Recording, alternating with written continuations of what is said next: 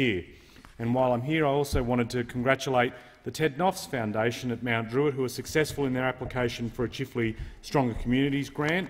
The team, led by Julie Dubu and Ian Eskendor, received $6,000 in dollar-for-dollar funding for the installation of some amenities at their place to provide quality facilities to allow them to better meet the needs of young people attending Street University.